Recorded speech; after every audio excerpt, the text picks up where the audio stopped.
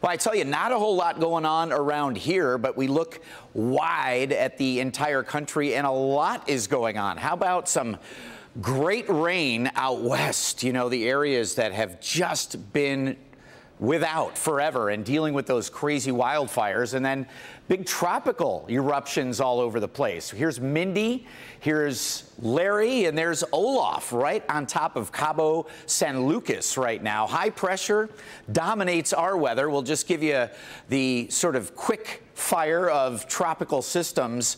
Larry is heading due north very quickly, so it's going to get out of the way of Mindy, but it's headed toward Newfoundland. Part of Canada could get clipped with this Friday into Saturday, so not without a little more damage there from Larry, but it was a near miss to Bermuda. Now it looks like Mindy is going to be heading straight out toward Bermuda, which is this little dot here, and again a near miss, but dying out. And then there is Olaf, this Category 2.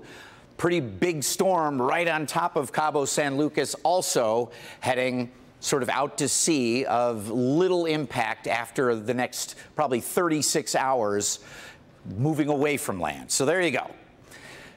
Back here at home, we are good to go. Again, a little more Friday afternoon cloud cover, but we're good for Saturday. We've got Michigan State home games and temps summer-like in the 80s. 83 degrees for you on Saturday.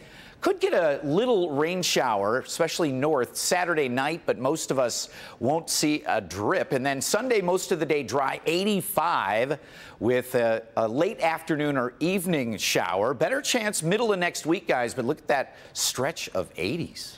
Yeah. Okay, Brandon, thank you.